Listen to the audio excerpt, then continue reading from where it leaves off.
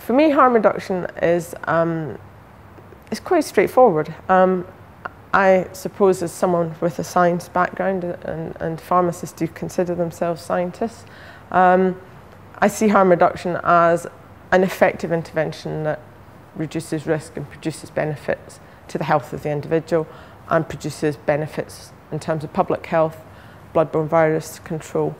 So for me, harm reduction has always just been about an effective intervention, a way to bring about change, to produce health benefits, to produce benefits to society, to save money, to help people, encourage people to engage in service provision. I probably didn't think of any moral or ethical issues around harm reduction when I was first introduced to it, because I didn't see any. I still don't think there are any.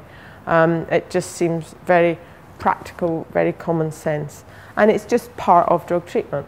There is no, in my mind, difference between treatment and harm reduction, because harm reduction is part of drug treatment. Clearly, we want a comprehensive range of interventions to help people ultimately stop using drugs, because that was what people want to do. But that is not something that people do overnight, and it's not something, I think, if many people are really honest, they want to do overnight.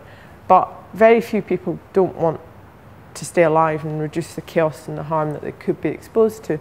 So therefore, for me, harm reduction is about offering something to someone, whatever point they're at in their drug use, and keeping them safe, reducing risk, and helping them at the same time move forward and think about future possibilities.